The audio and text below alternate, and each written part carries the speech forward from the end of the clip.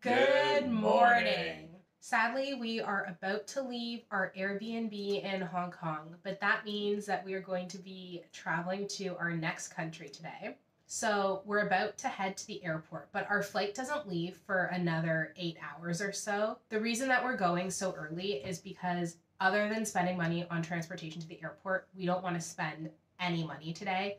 And because we have lounge access through our credit cards, it means that we can eat all of our meals for free in the lounges at the airport today. It turns out that Hong Kong has a plethora of different lounges available. Each of those usually comes with some kind of restriction.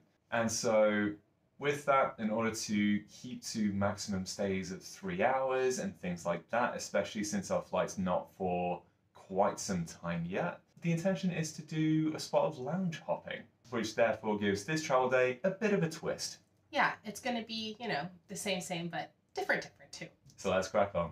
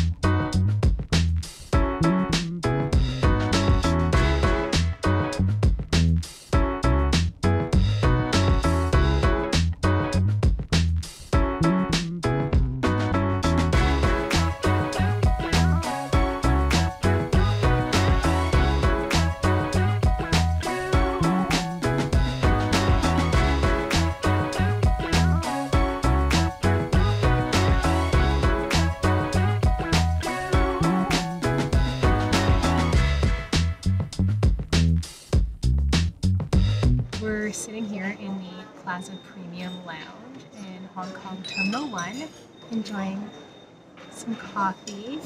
Cheers, Bubs. Cheers. And we had a little difficulty getting into a lounge this morning. Not least because it was a little bit difficult to even find a lounge in the first place. My suggestion, based on our experience of finding the lounge, is to find yourself one of those electronic directories where you can input where you want to go and then it shows you the walking directions, because I'd say we spent about 20-25 minutes following the signs for where the lounges were, and we kind of just went in circles. The airport is well signposted, but yet the signs are still confusing somehow. Yeah, I think it's just because it's such a large terminal building and there are so many parts to it that it can be a little bit difficult to know kind of which way is up, even with the signs. As we had told you, we planned to hit up like 3 different lounges and give them all rating systems. So we thought, let's go to the Chase Sapphire Lounge. We'll have 3 hours in there. No. This is not how it works. No. It's 3 hours before your departure time. But that is not specified on the Priority Pass website. It just says they have a 3-hour maximum. Whereas if you look on the Centurion website, then they do specify 3 hours prior to your departure. So basically we got turned away from the Chase Sapphire Lounge because we were there definitely more than 3 hours prior to our departure, even though all we wanted to do was stay for 3 hours. Exactly. However, fortunately, there is an abundance of lounges, so we ended up coming to One of multiple Plaza Premium lounges. So this one is just above gate 60, I want to say. And this one seems to be pretty nice. Yeah, we've now settled in, Mm-hmm.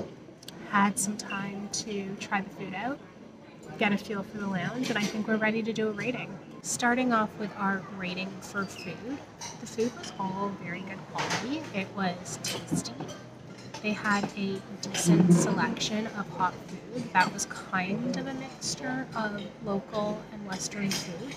We arrived at about lunchtime, so we saw more of their lunch menu. I assumed they would have different things at breakfast, but I could be wrong. Even so, they still had out some of their breakfast selection of cereal and bread that you could toast. They also have a salad bar here. The only downside to this lounge is there was no fruit available and there really wasn't much dessert to speak of. They had a jar of butter cookies, but that's it. So with that, we're giving it a 7 out of 10. On the drinks front, then it's a pretty good selection. So alongside coffees that you saw us just enjoying, there's also freshly squeezed orange juice, their own detox water, and then a multitude of teas, a soda fountain, as well as a water fountain to be able to refill your bottles or glasses. So as far as non-alcoholic options go, then it's pretty comprehensive. On the booze front, you have 2 beer options, so you have the choice of either Carlsberg or Skol. Wine-wise, we saw red wine but no white. I think I may have seen a white in the fridge, so it's just one option of each color. Yep. And then by way of top shelf alcohol, then it's kind of standard, like there's nothing kind of really popping off the shelf, so to speak. So with that then, you know, it's a very decent selection, if not spectacular, so we're going to give this one a 7. I think the thing I like to see with drinks is when you can take it away. So I like juice or pop or water in a can or bottle. So that usually puts a lounge over the top for me in terms of drinks. But at this point, because we've been to so many, yes, we're very lucky, we are having to start to really nitpick. Yes. So if it sounds like we're being harsh, it's just we're really having to get into the nitty-gritty here now. Yep, got to separate them somehow because there are a lot of these that are very similar. Yeah.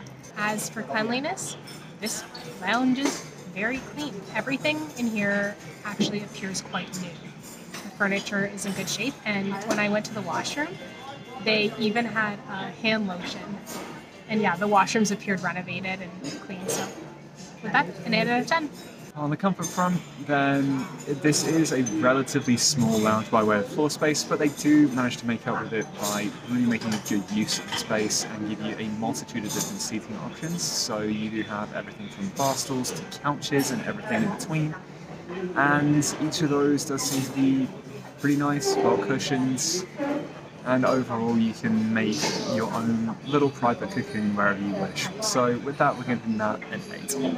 And lastly, we have amenities, and just like all the other standard lounges, it has Wi-Fi, it has charging ports, and it has a shower room. So we give it every other lounge with those facilities the same grade, so it's a 7 out of 10. And that gives this lounge a grand total of 37. So again, this puts it into our mid-range lounges, but definitely towards the nicer end. And yeah, I think that's the fairest way we can put it. All in all, it's pretty harmless. It's still also pretty good in terms of what we need. It's good, but not spectacular, I would say. I am very excited about the lounge we're going to hop to next. They won't let us in until 3 hours before departure time, which we know about because it's on the website. We've never hit up this type of lounge before, and I feel like since we're at an airport that has this type of lounge, we ought to go.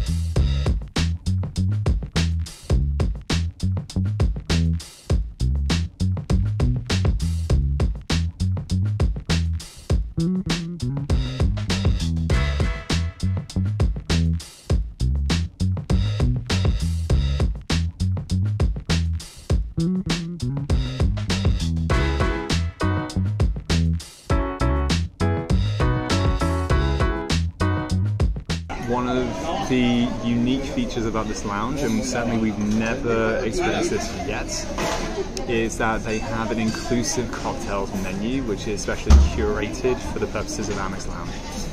So this one is called a rickshaw. It comes with vodka, ginger liqueur, Midori, which is a melon liqueur, and lemon juice. And I've had a sip already. I'm going to have another one. It is strong, it is sweet, but it's beautiful.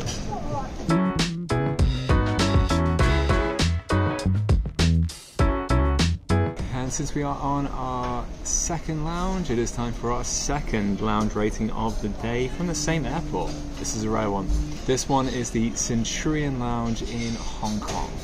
Food-wise, this was probably the most comprehensive menu that we've ever seen. They really thought of everything from hors d'oeuvres to a little cheese board to dim sum to samosas and spring rolls to a different fish option, chicken, meat, everything from Western to Eastern, including some Indian cuisine in there as well. And then on top of that, they had build your own nachos if you fancied that instead.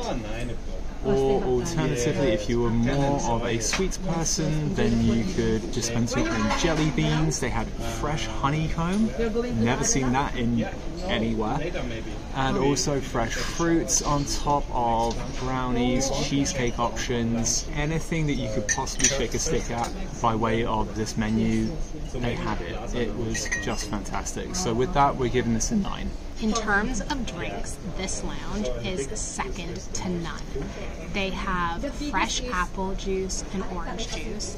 They have water. They also have juice and pop and water to go. They have fountain machines. They have self-serve coffee. But one thing that you rarely ever see in a lounge is you can get a flat white, a cappuccino, a latte made with oat and soy milk, which I appreciate so much. On top of that, they have a ton of wine options. They have beer on tap and in cans and bottles.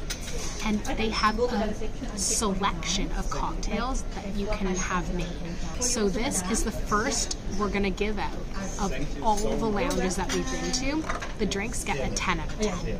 On the cleanliness front, honestly, you can't really fault it. The speed at which they're cleaning up the tables is always really good.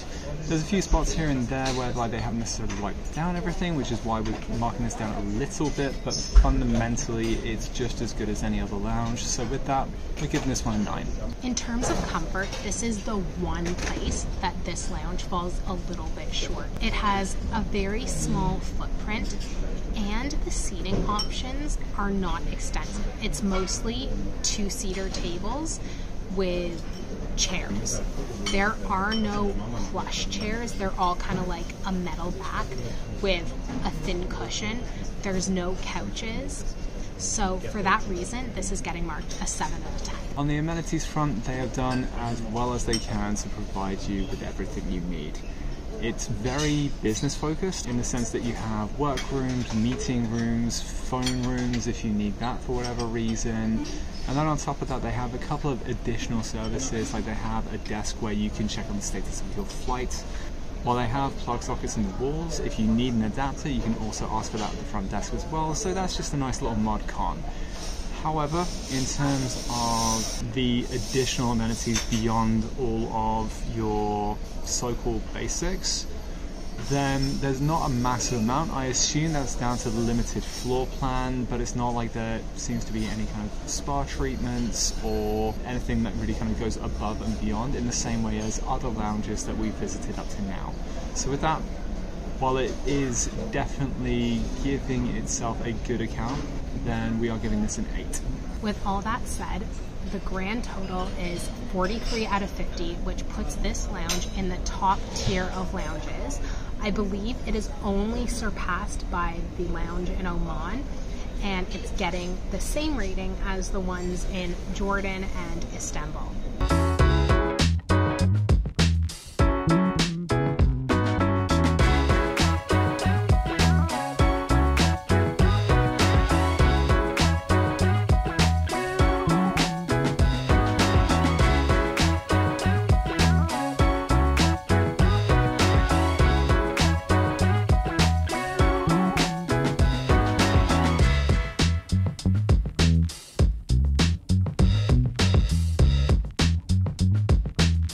If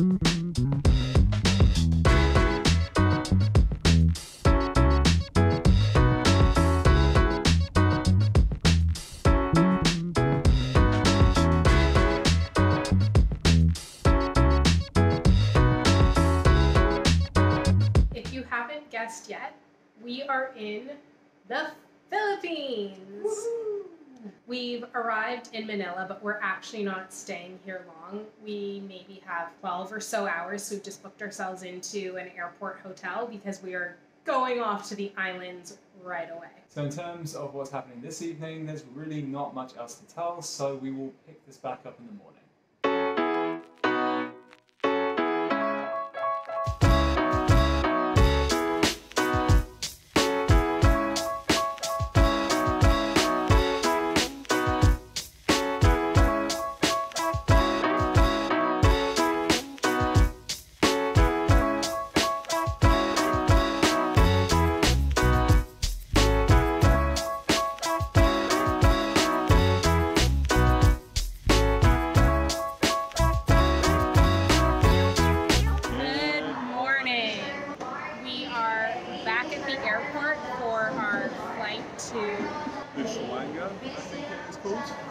And if you can figure out where that airport is, then you'll already know where we're going.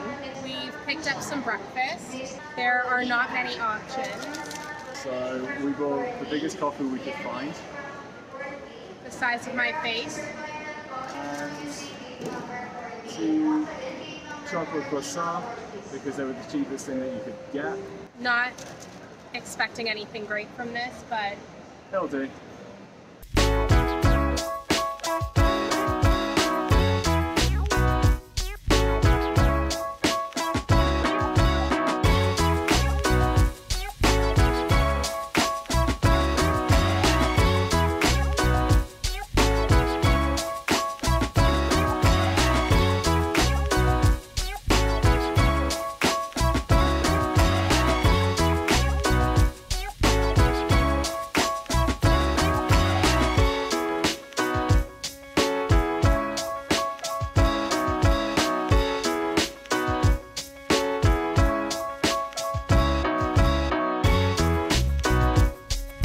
And just like that, we have arrived in Coron, which is one of several different islands that we are planning on visiting while we're in the Philippines. I like how you say just like that. It was so easy to get here. Absolutely, you know, like snap a finger and bam, one place to another. So simple. But I think that's about it for today. We're just gonna settle in, catch up on some editing, and otherwise just relax.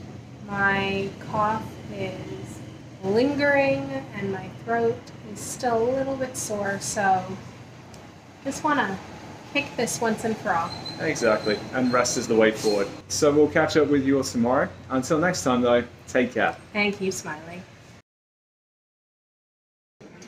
We have done this since No. Yeah, we have. Where? Mumbai. Really?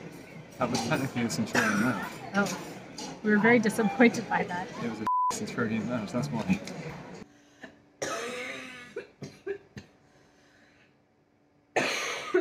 Other than that, she's perfectly healthy.